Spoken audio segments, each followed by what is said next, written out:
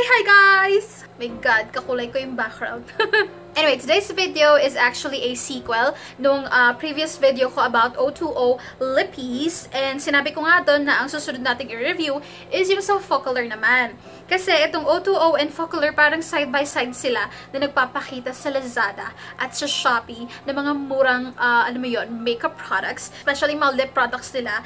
And yun talaga yung pinaka-interested ako. So for Focallure, I ordered like mga 5 types of their lip products. So, isa-isahin ko sa inyo yung naging experience ko using these lip products. Okay, so unahin natin this one.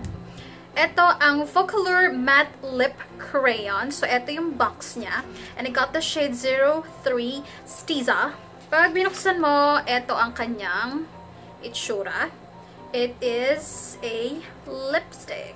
It is a jumbo pen type lipstick. Pero guys, eto na naman po tayo, no? Sa Lazada, nung binili ko siya, ang tawag sa kanya ay Focallure Easy to Wear, Long-Lasting, Waterproof Matte Lipstick.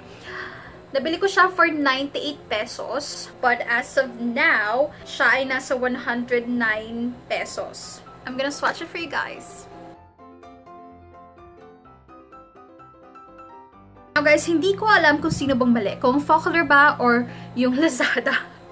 Kasi sabi dito sa description, that's why I bought this, is easy to wear, long-lasting, waterproof matte lipstick. Tapos meron pang video na alam mo yon, waterproof nga daw siya. Pero with chickels, this is not waterproof, this is not smudge-proof or whatsoever.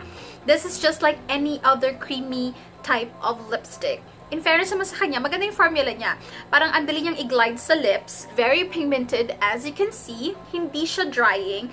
Comparable siya actually sa Maybelline Creamy Matte Lipstick or even sa L'Oreal lipsticks. Misleading lang.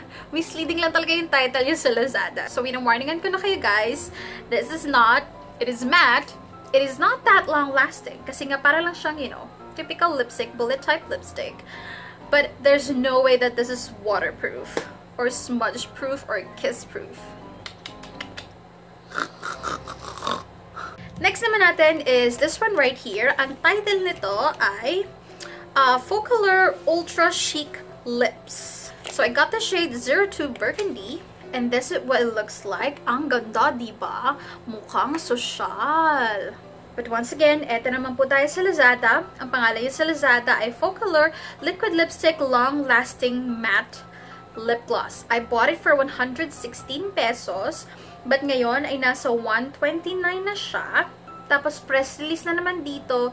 It's waterproof, yada yada. But, okay, so swatch ko muna siya for you guys.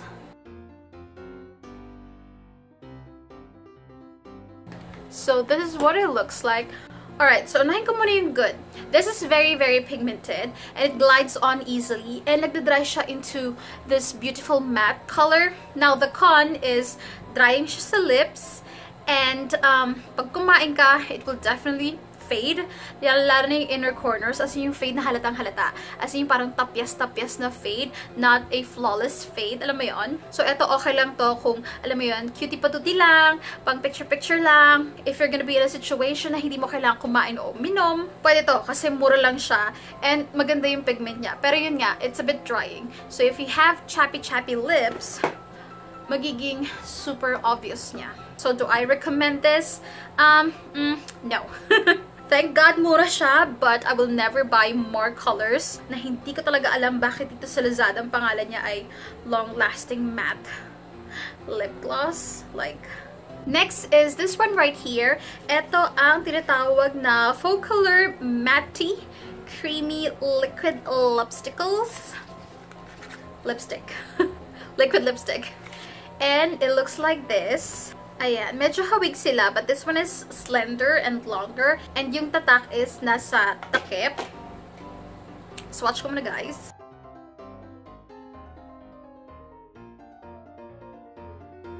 So this is what it looks like. Oh my God. Ang super dark niya sa ano. So again, sa box, it's called Mattee Creamy Liquid Lipstick. Pero dito sa Lazada, ang pangalan niya ay Focallure Waterproof Matte Liquid Lipstick. I bought it for 134 pesos. Pero ngayon, ay nasa 149 na siya.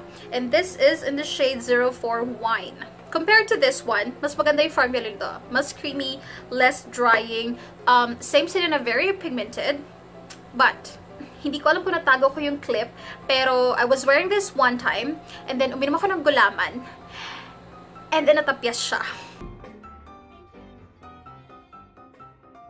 Lahat ng sasabi ko, these are all based on my experience, guys. Hindi ko alam kung na-try nyo na to at iba yung experience nyo, pero kinukwento ko yung experience ko. And this is so not long-lasting. Hindi siya talaga tumagal sa labi ko, be. Uminom lang ako ng gulaman, be. Natapyas na siya. What more kung kumain ako, diba? Nakakaloka. Sayang, ang ganda pa rin niya. Ang ganda ng pagiging matte niya, ang ganda ng finish niya. So, if you want a liquid lipstick na maganda, cute, alam mo yung pang-picture, pang-forma, ganyan. Sige, go. Ibayusong nyo to. Pero wag nyo tong dadalhin sa mga event na may kainan or whatsoever because this is going to fail you. And just go Focallure or Lazada. Sinong dapat mag-adjust sa inyong dalawa? Yung mga title ng lip products na itechiwa, ah. Okay, let's move on. We are down to the last two products and unahin na lang muna ito. And this one is Cream Long Lasting Lipstain. And I got the shade BO6 Auburn. And oh my god, ang ganda nung packaging. Oh, diba? And medyo mabigat siya. So, I mean, ang shala-shala ng dating. So, I got this for $269. Pero nowadays, ang 269 pa rin siya. And ang pangalan niya dito is Focallure 2018 3D New Cream Long Lasting Lip Stain. Wow, medyo tumama sila to na. Buti naman, no? So, ito yung pare-pares lang sila ng applicator, guys. Doe Foot applicator. So this is what it looks like. And honestly, you guys, ang consistency nito very different from these two because ito talaga is parang liquidy, jelly, para talaga siyang lip stain. And medyo sticky siya ng very, very slight. Parang lip gloss-y sticky. Pero ito talaga, nag-iiwan siya ng stain. Is it long-lasting? Yes, it's long-lasting, but it's not kiss-proof. It's not necessarily food-proof or waterproof. Lahat ng dadampian nito, magkakaroon ng stain, magkakaroon ng mark. Pero alam mo, kung ikukumpara dun sa mga nauna nating try, so far, ito yung medyo okay for me. But for the price point, bumili ka lang ng Althea Korea kasi mas mura yun. Okay, bumili ka lang ng Glam Up Tint na binibita ko sa inyo, guys. Kasi, mas mahal yon, pero alam mo yun, mas long-lasting, mas bongga. Pero this is not bad. Not bad at all. If you're looking for a lip stain na iba naman yung brand or something like that, you can definitely try this. Will I buy more colors? No, not necessarily. Kasi parang, okay lang siya. Alright guys, down to the last product. At ito ang long-lasting and ultra-matte liquid lip stain. So, ito medyo similar siya dun sa, dito sa cream long-lasting. But, look at this packaging. Ang ganda ng packaging ng Focallure in Furnace. This is another product na medyo tumama yung pangalan. Dito sa Lazada, ang pangalan niya ay Focallure New Long-Lasting and Ultra-Matte Liquid Lip Stain. High quality waterproof lipstick. Ito naman po tayo sa waterproof. I got this for $269. And yep, $269 pa rin siya so far. And this is in the shade VO3 Puppy. So this is the shade Puppy. Alright guys, so for this one, it's a combination of liquid lipstick and lip stain. Liquid lipstick siya when you apply it, pero habang lumilipas yung mga oras, parang unti-unti siyang nagiging lip stain.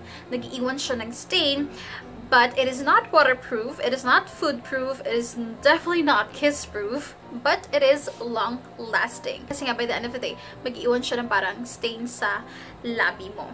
It's a bit sticky if you ask me, pero this is not bad. Yung performance nito and yung feel nito is actually quite good for me. But will I buy more colors? Depende. Tingnan ko pa kung meron magandang mga brown, nudie type of color. Pero yung mga bright, yung mga pink, no, I'm not gonna get those. Kasi $269 siya, be. So, parang $270. So, medyo medyo mahalable siya ng very, very slight. But again, not bad. I do recommend that you try this and see for yourself kung bet mo yung formula nito. But again, it's not waterproof, it's not kiss-proof, it's not smudge-proof or whatsoever. So alam mo, huwag kayong maniniwala dun sa nakasulat sa title niya. Alright, so tapos na tayo sa lahat ng lip products. Out of all the 5 lip products na pinakita ko, ano ba ang marirecommend ko na pwede mong i-try? Out of all the 5, I would probably recommend these 3. Ito yung Ultra Chic Lips. Pero iba ang pangalan sa sa Lazada ha. Ililista ko lahat, pati links below. This one, I like the formula as a lipstick, as an ordinary lipstick. So, I enjoyed using it. Para lang siyang Maybelline. Para siyang mas murang Maybelline. Alam mo yun. So, I enjoyed it. So, I do recommend that you try this one. Now, you don't have to try both. But parehas silang worth it na i-try. Ito kasi ma-jelly and more on the Lipstain side. Ito naman, liquid lipstick at start na mag-iiwan ng lip stain by the end of the day. But both are worth it i-try, but not necessarily pareho. So, alam mo, tingnan mo na lang kung meron ka napupuso ang shade dito. Kung wala, dilipat ka dito. Pero magkaiba kasi sila ng formula. So, depende sa'yo. But these 3, recommend ko naman na, yeah, sure, you can try them. So, yeah, that's all I can say. I'm so sorry, guys, kung 5 lang out of, my God, ilang ba lip products ng Focallure. Napakadami. Pero eto lang yung parang nag-stand out sa akin. Ang ganda ng packaging, ang ganda nung ang promising sana ng mga title na misleading naman pala. Pero alam mo yun, sana kahit paano, nakatulong ako for you to decide if you want to buy any of these lip products from Focallure. At doon na nga tayo nagtatapos, guys. Thank you so much for reaching this far. And comment down below kung meron pa kayong mga products, mga brands na gusto nyo ipa-try sa akin, ipa-wear test or whatsoever. Diyos ko Lord, make sure na mura lang ha. Huwag nyo akong hihiritan ng Stila, ng Sephora, Anastasia Beverly Hills, ng Jeffree Star. Huwag nyo akong hihiritan ng ganon. Because there's no way I'm gonna buy expensive products like that. So, doon lang tayo sa abot kaya. Doon tayo sa mura. Kasi gusto ko doon sumentro itong channel natin. Kumbaga doon tayo sa hindi kailangang mahal magpaganda, eme-eme, ganun. That's it for today's video, guys. See you on my next one. Bye-bye!